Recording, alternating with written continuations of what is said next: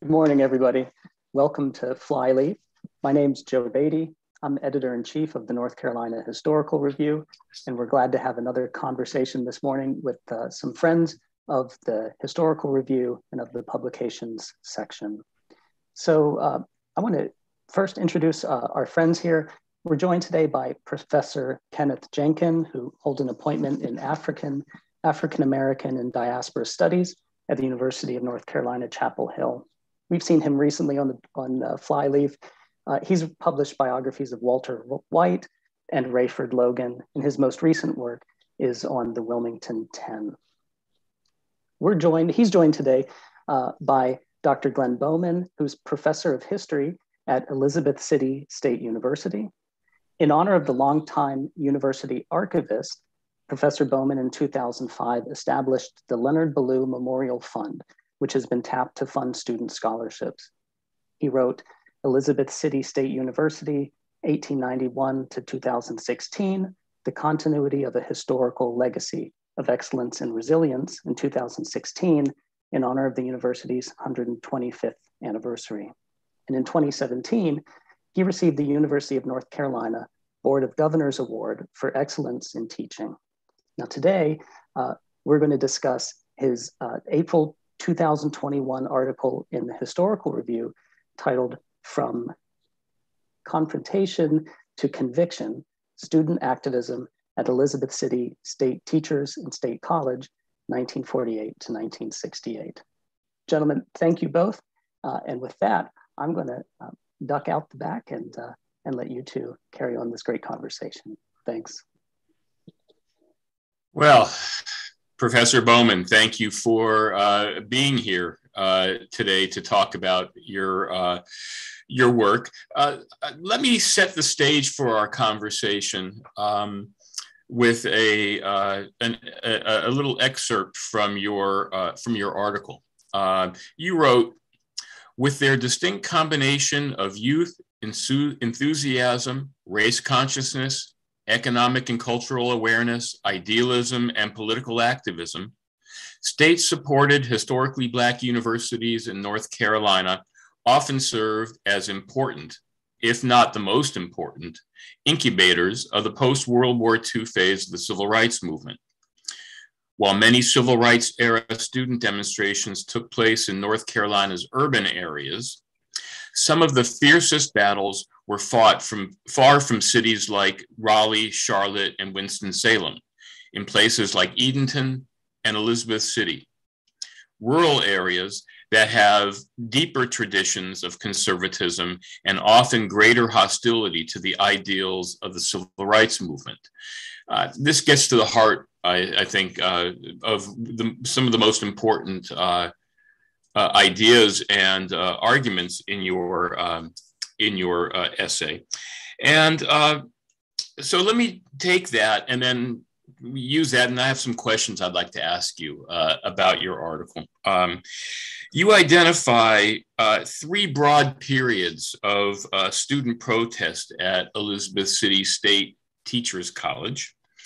The first one around 1945 under the presidency of Sidney Williams. And then there is the period of the mid to late 1950s, also under Williams. And the third was the 1960s when Walter Ridley was president. So we're historians and we're always liking to think about change over time as well as continuity. But can you talk a little bit about what distinguishes each of these periods from the other, and what, if anything, that they share in common? What binds them together? Why did you choose to talk about 1948 to 1945 to 1968? Well, I think the title of the article, From Confrontation to Conviction, was chosen because, to me, it shows just the dramatic, radical change in the character of the student body prior to World War II. The reality is that Elizabeth City, even to this day, is different from many of the centers of other historically Black colleges, universities in North Carolina. There was a history of conservatism. That meant that really historically students did not question what they were told. They did not confront leaders, even if they disagreed with some of their strictness. Many times early leaders were very strict and they had very firm social rules, even including the faculty. And by the end of the Second World War, the student body was starting to change. And to me, the first part that I address is not to me a point of great pride as an institution. It really is something that the students had just had enough. And they had tired of being told what to do. They had tired of being not allowed to express their positions. They were reacting against what they saw as kind of a dictatorial era. And to me, the first real true student activism was actually a response by some disgruntled students to a professor who had been hired to help this institution become a highly rated SACS institution. The reality is that Elizabeth State did not have a one single professor on the faculty with a doctorate degree. They hired somebody named Raymond Graham Lloyd, and Lloyd came to campus, and the school received its accreditation from SACS as an A institution. And Lloyd was under the impression that standards were going to be improved and increased, and excellence, and he was going to be tougher on the student body and demand higher work to get higher grades. And some students reacted against that. During this time, there was a lack of faculty available housing in Elizabeth City. And many, if not most faculty lived on the campus. They lived literally in the residence halls with students. And the first act of student activism, the first reaction was students who got very angry at Professor Lloyd, confronted him in his residence hall room, and Lloyd got frightened and left campus and left in the middle of the semester. The students, and again, to me, it's not a point of pride because faculty are supposed to make it hard on students. We're supposed to make our standards high. But it was the first time that students actually said, no, this isn't right. And that to me is not I guess to me, the transformation from this 1948 unfortunate episode to really 1960, 1963, it's just revolutionary. The change is beyond dramatic to me. How students started to be demanding their rights as students and as members of the community. Mm-hmm. So how does that, okay. Can you talk about, no, I'm just trying to think of the continuities there. And so what I'm getting from you is that, in the childhood game, which one is not like the others? The 1948 is different because it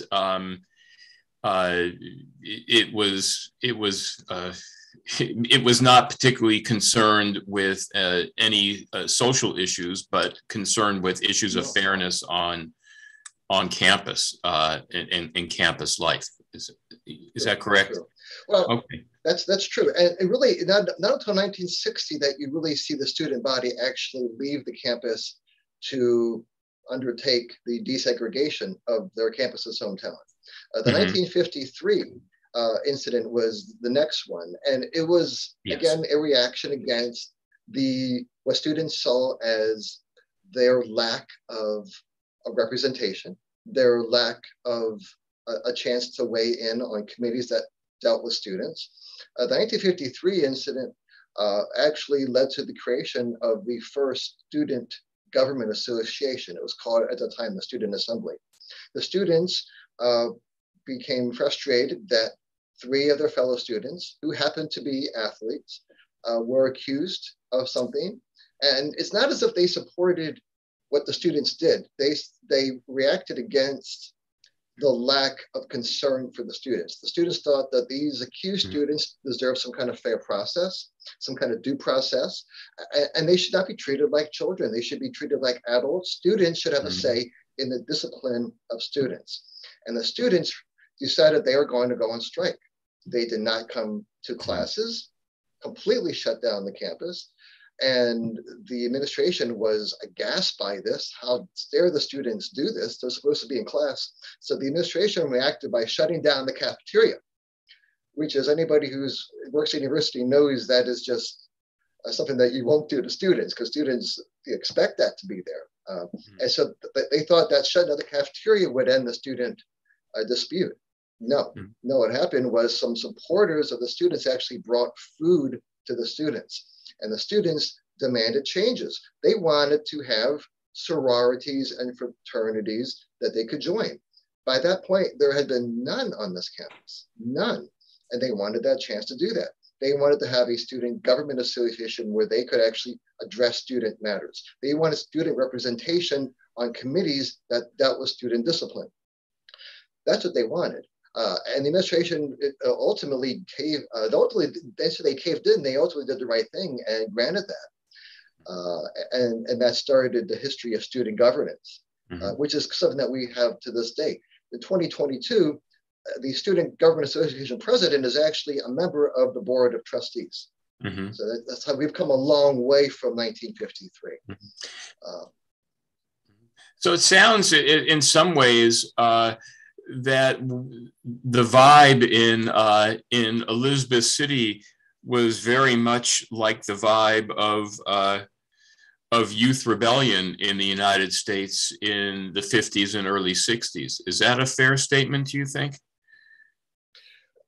In terms of how the community, could you perhaps, I will say this, that many times the older generation did not understand the younger generation in this regard. There was definitely a major generation gap. You see this in the press. You see this how the local newspaper, the Daily Advance, treated these incidents. They treated the 1953 incident to me in a condescending way. They also did to me even on a greater scale in 1960 and 63. And that I think the older generation had a hard time accepting that times had changed. Students were going to be demanding more. And many of the students who were here in the late 40s and 50s had already fought in World War II. And they had already seen the broader world. And I think the older generation had a hard time accepting that. And saw these, to us, we seem to be legitimate requests, to be outrageous requests.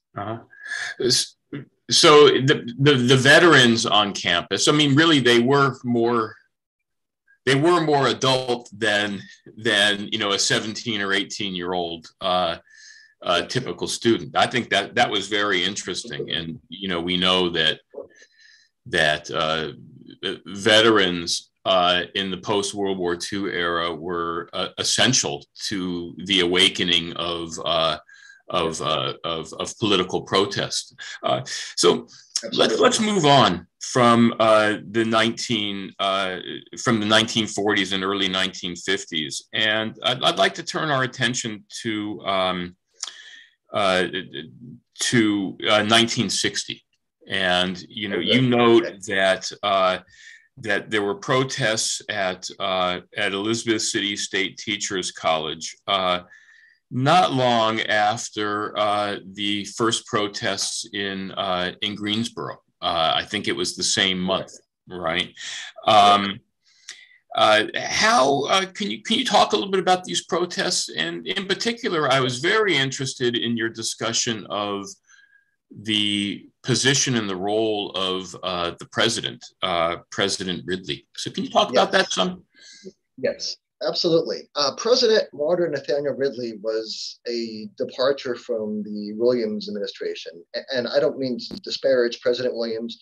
He did fight to increase academic offerings, and he deserves credit for that, among other things. But Walter Ridley was somebody who was, to me, a transformational leader.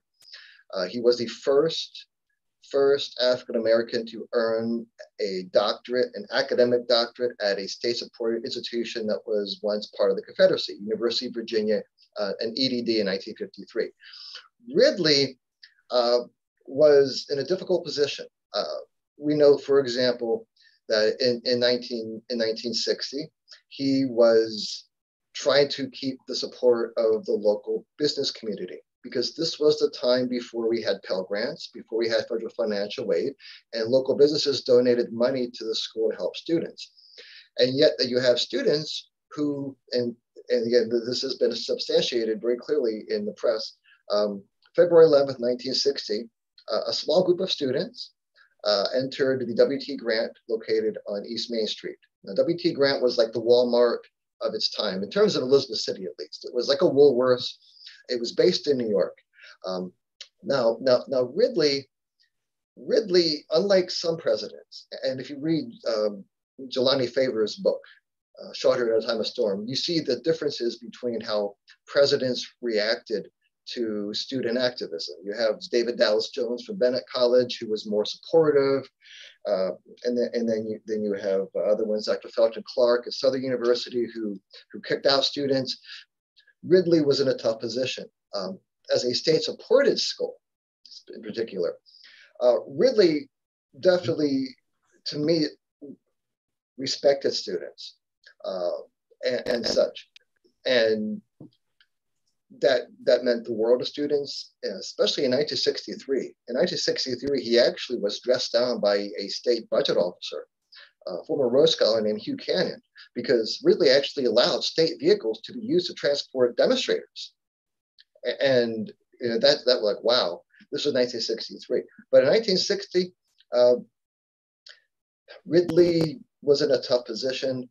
Now, in terms of the faculty, say this is another subject for debate here, is what did the faculty, because we know there were students. It started as a small group, mostly football players, and then it started to increase from 5 to 13 to 50 and such. But there's a debate. The basketball coach, the department chair of physical education, named Robert Louis Fong, in a 1979 interview with the Virginia Pilot, he actually says that he was there in 1960. And I heard him speak about his involvement in 1963 and such. He did not participate in 63, but he was there to supervise and to watch. But the reality is that Ridley did not expel students. Ridley did what he could to me at least, considering the climate of the time, to support student activism in the way he could, the best he could, without actually expressly, verbally, because again, it was in a tough position to be a president at the time. Mm-hmm.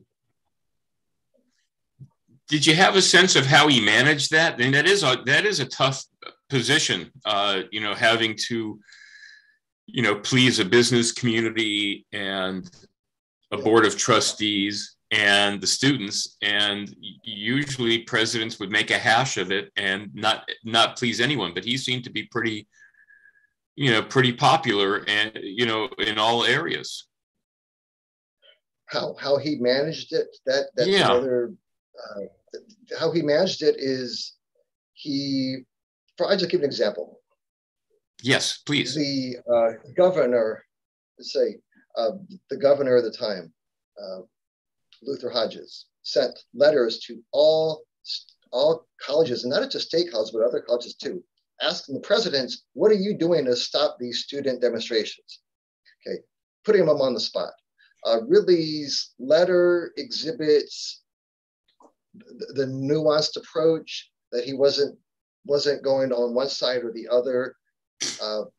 And you see the differences between how other presidents reacted. Some of them said, we're standing firm against this, we're not allowing this to happen. We know they really didn't even ask for the letter at first. It took a second request for the institution to respond.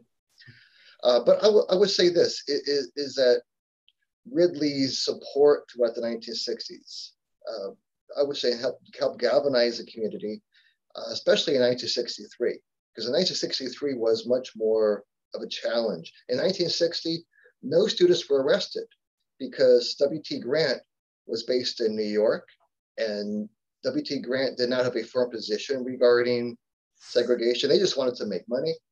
They already had desegregated their Baltimore lunch counters in 1956.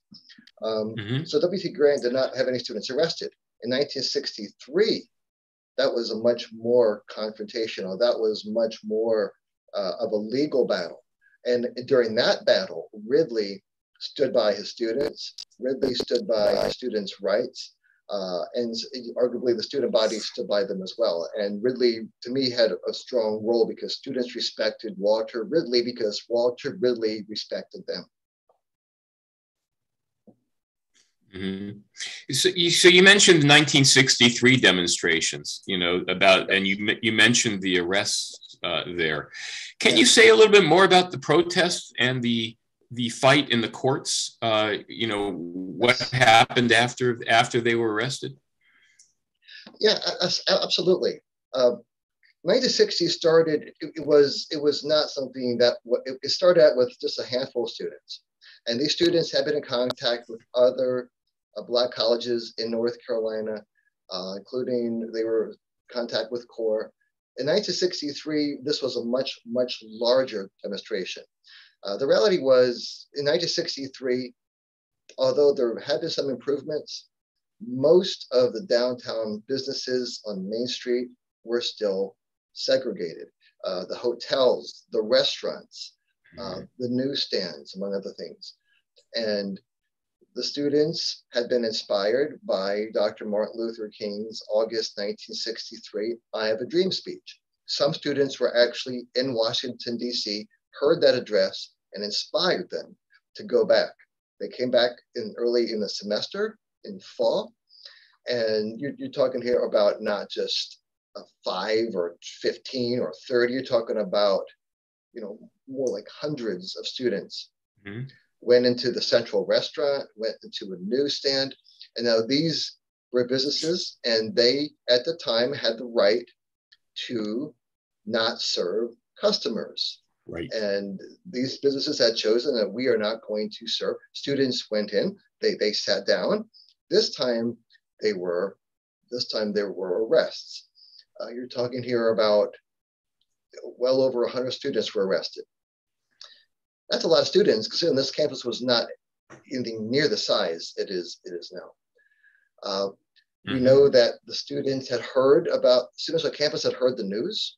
They came, after their afternoon classes ended, walked down Southern Avenue, went to the jail and sung songs of support, expressed the support and love they had for them. And ultimately, the local authorities prosecuted only those whom they saw as the ringleaders. Now, I would say if I could pick one leader, that would be Norris Earl Francis. Norris Earl Francis was a football player, a quarterback, a leader on the field, a leader in the community. Francis had set a CAA record in his freshman year as a quarterback. Francis was also an outstanding student. He was a campus leader, one of the greatest student leaders this campus has ever had. Francis was actually put on trial. So was his brother. So were a couple of others, the Minga twins. They were twins from New York. And so they were arrested. They were put on trial in the county before Judge Chester Morris, and they were accused of trespassing. Now, the General Assembly had just changed the law regarding the punishment for trespassing in the previous months before. And now, trespassing wasn't just something that included a small fine and maybe a short imprisonment. This could now, talking about a massive fine and months, and they were sentenced to around a year on the chain gang. Now, the bottom line here was the county, the district court had no business even prosecuting this case because the students had already wanted this to be addressed in federal court. And in 1948, federal law gave them the right to do that and superseded any county. So, but they were put before and ultimately were sentenced. And they did not serve time because the North Carolina Supreme Court overruled the district court's decision because of the federal law. The students had asked to be put before the federal courts, and the county just said, no, we're going to do it. To me, the county was making more of a statement. The county was mostly saying, we're going to do it our way. We're going to make an example of you. And of course, the local press, the Daily Advance, was supportive of the decision. They were supportive of the sentences that were laid down. And the students could have reacted in a way that was threatening and such. They didn't do that. They took the high road. And they continued the nonviolence. And that trend was, to me, the pervasive trend in both 60 and 63 is that despite opposition that really was illegitimate, and violated their rights, violated their civil rights, their human rights, they still persisted in doing, well, at least personally, what I feel was the right thing. And to me, that is a great point. Compared to 1948, the campus had just grown so much. And Ridley, you see the influence of Ridley in that, to me, very firmly. Now, the students, as I recall from your article, their convictions were overturned, were they not? They were overturned by the North Carolina Supreme Court, correct. Mm-hmm. And it was a no-brainer because they had already asked to have this addressed at the federal court, mm-hmm. and such. So the Supreme Court just followed the law in that case. But it said, to me, it was more of an example. It was more of a public statement that the powers that be wanted to send, and again, but they were overturned, and they never served. They never served their sentences, but they did spend time in jail until they were bailed out.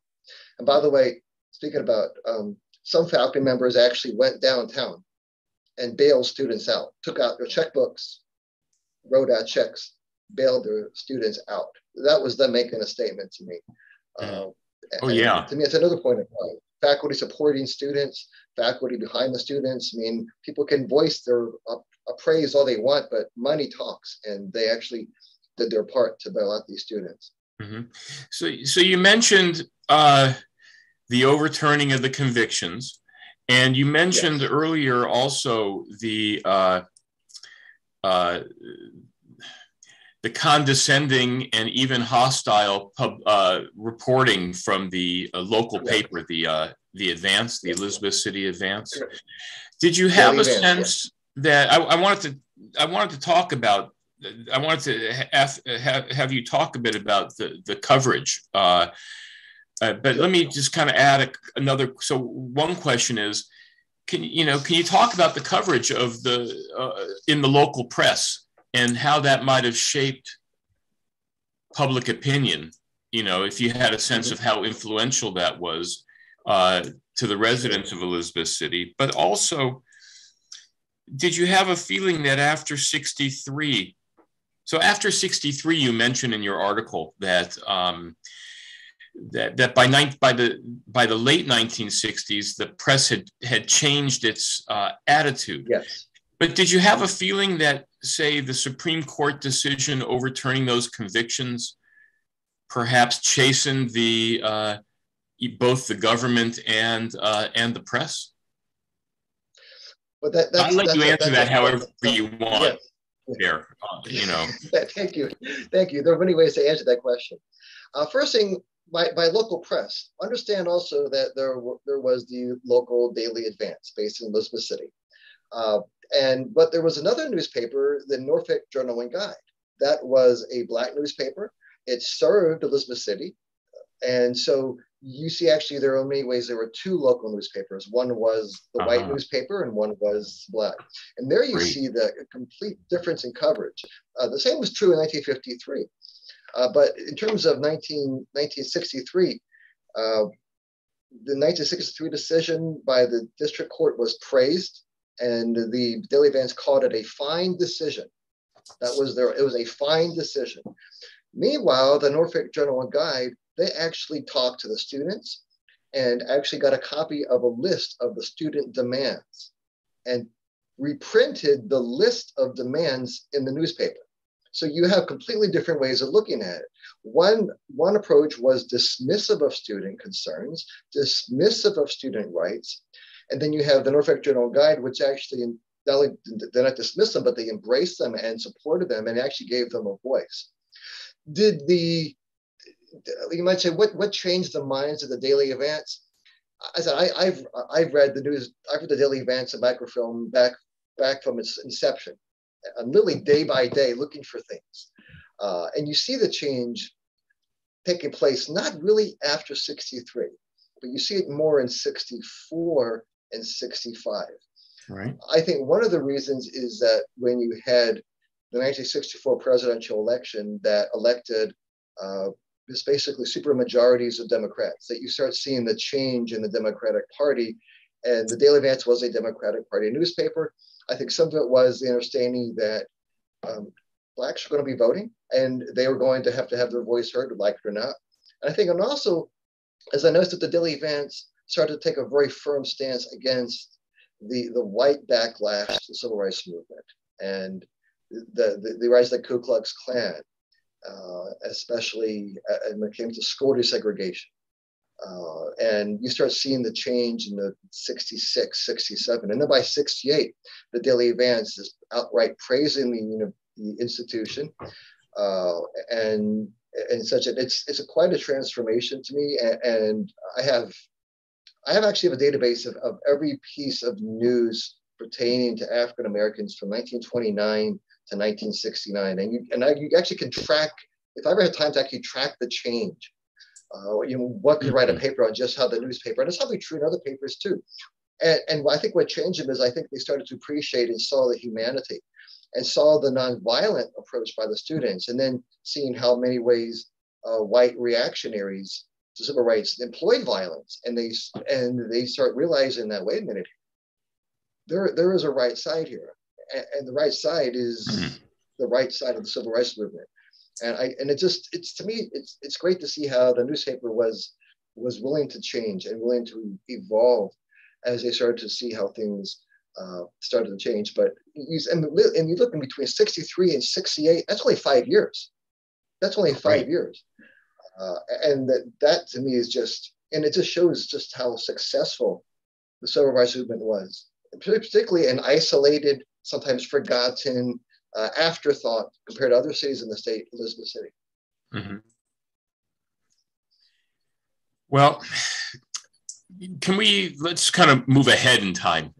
Your article ends on a very interesting note, on a current note, which was that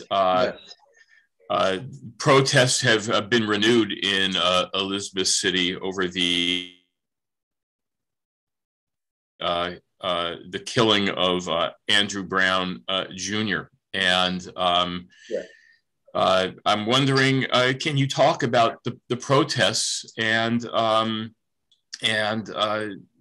what things are like in Elizabeth City now, and if you have some thoughts about the continuity that we talked about, that we spent the last bit of time talking about, what is the same and what is different in today's protests?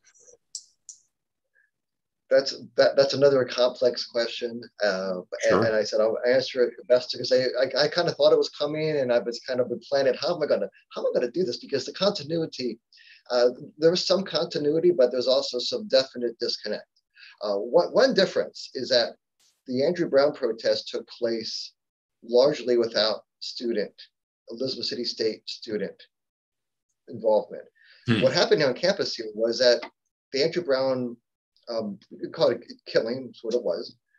It took place right at the end of the semester. And the university decided, in order to protect the students, for the safety of the students, that we actually ended the semester early.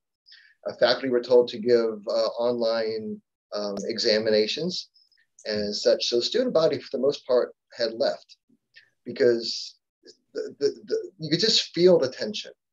And because it was just so horrifying to see. And then when you saw, I mean, it's troubling. I mean, it's troubling, and it's still troubling to this day. But one thing I noticed in terms of the coverage, and I'm trying to find some positives here. The coverage, the news coverage, was completely different than it was during 60 and 63, in that we had press coming from all over the country, and they were interested in the fight for justice here. They were interested in seeing the injustice here. This town had never seen anything like this. Just to give an example, that Spectrum TV, Spectrum News is associated with the cable channel. They came to Elizabeth City, did many stories, even contacted me for me to talk about my research that I'm sharing today. It's just the interest in civil rights, the interest in the fight for justice, the interest in this, as I said, sometimes forgotten town. What was striking. And now, in terms of the demonstrations, there is one great continuity, is that to me, it's a point of pride that the protests here were like they were in 60, like they were in 63, like they were after the King assassination, peaceful. They were loving. There were times, there were some other outside groups that came in that maybe did not express those thoughts as clearly as maybe I would have liked them to, but the reality is that these were nonviolent protests. And by the way, the protests, from my understanding, there's still a handful of people who are still daily protesting because they want to see, from my understanding, they want to see the tapes. I think one of the biggest issues remaining is, where are the body cams, so people can get a clear eye. Again, I'm not a criminal justice person. I don't have any expertise in this. Maybe I'm not the person to interpret it, but to me, that's a valid point. It is a valid point, and the protests are still, from my understanding, and so I think it's like day 295 or 296 now, still going on, because some people do want justice, and to them, justice, I don't know how elusive it's going to remain. There are many answers. There are many questions that I have as a citizen that I wish I had answers to. It breaks my heart in many ways to see. And there have been other incidents in this town since. There were 3 people who were murdered right close to where Andrew Brown was killed a matter of a few months ago. One of them was a toddler, and it just breaks my heart, because this is I was born and raised in Pennsylvania. I have Quaker roots. But this is to me my home. This is to me my home. I raise my kids here. My daughter goes to school here at the university. This is my home, and it's just to see this place has meant so much to me, my family, torn apart like this. It's sad. It's tragic, and it's still, just as I said, it's not over yet. We don't have the answers yet. As historians, we can't look back now at this because this is so close to us. Hopefully one day we will know more of a complete story, and maybe somebody else will one day write an article for the Historical Review that addresses this key incident in Elizabeth City history. Well, I hope it reaches a conclusion soon, and that you can put your pen to paper and write that coda. We're out of time. This was very interesting to me, and I thank you for coming on to Flyleaf and sharing your research. And I'm glad that you thought about the North Carolina Historical Review as an appropriate place for this research. Your article is outstanding. I commend it to everybody who is watching, and it's a good reason why the North Carolina Historical Review is one of the outstanding state historical scholarly publications in the country. So thank you for coming on. My pleasure. And again, it's a pleasure. The Historical Review is a century of outstanding historical research. To me, it was the place. It was the place I wanted to have it published. You're the only review that's ever seen that. is you were my first, you got first dibs on it. Okay, so because to me it's where it needed to be. It needed to be. But thank you for having me, and I always enjoy talking about ECSU history and other aspects of local history. It's the best part of my day, you know, talking about history. Oh, great. So thank you, Professor Janken, okay, and the staff. Thank you. It's possible. Thank you. Professor Bowman. Yes. All right.